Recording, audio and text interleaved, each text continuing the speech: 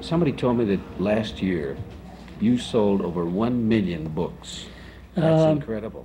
I think, I think so. We're close to, well, I don't know, the first, when Random House took the book over, the first book over was in 1967, and since that time, I think we're close to, we're on our way to 3 million now, somewhere near 3 million.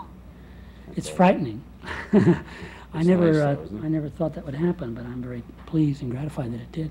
One of your most important and popular works is A Cat Named Sloopy. Yes, that's... How did that come about? Well, it's really an amalgamation of two cats, one called A Marvelous Cat. What? A Marvelous Cat was the cat's name. And the other one was named Sloopy. And Sloopy had one yellow eye and one blue eye, was a Persian or something, and was completely deaf. And I was very attached to the cat. I had the cat at the time when I was living in New York and feeling very sorry for myself, and I was very broke, and I hated the city and everybody, and the cat was very nice to me. As a matter of fact, they tell me that the title for a very important movie came out of the poem, Midnight Cowboy. As it was one of the lines in the thing. And it was the first would you do it for us? Sure. Rod McKuen.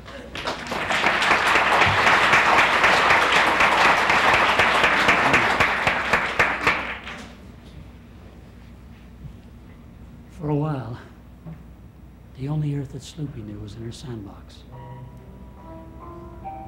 2 rooms on 55th Street were her domain. Every night she'd sit in the window among the avocado plants, waiting for me to come home. My arms full of canned liver and love. We'd talk into the night then, contented, but missing something.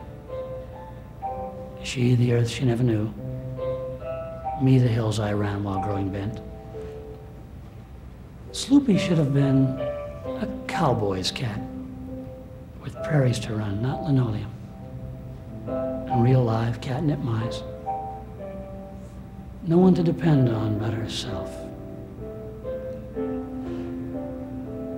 I never told her, but in my mind I was a midnight cowboy even then, riding my imaginary horse down 42nd Street, going off with strangers to live an hour-long cowboy's life, but always coming home to Sloopy, who loved me best.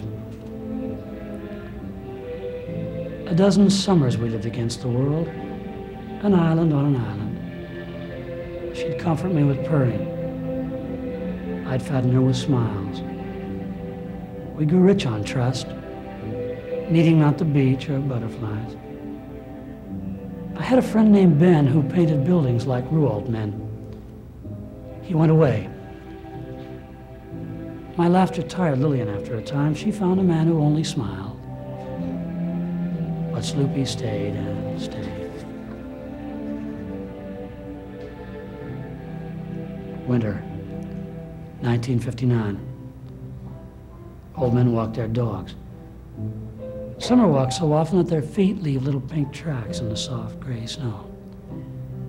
Women, fur on fur, elegant and easy, only slightly pure, hailing cabs to take them round the block and back. Who is not a love seeker when December comes? Even children pray to Santa Claus. I had my own love safe at home. Yet I stayed out all one night. The next day, too. They must have thought me crazy, screaming, "Sloopy! Sloopy!" as the snow came falling down around me.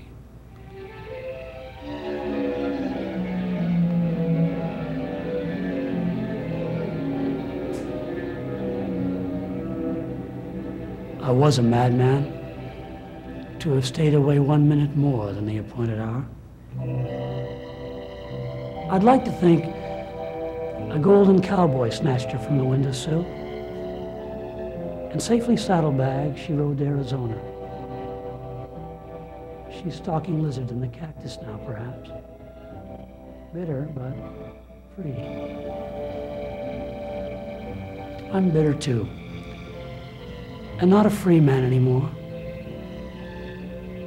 But once upon a time, in New York's jungle, in a tree, before I went into the world in search of other kinds of love,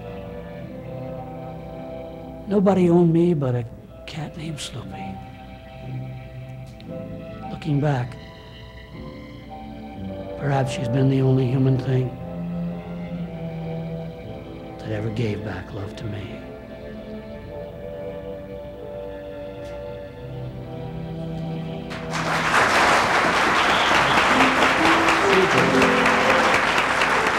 We'll be right back.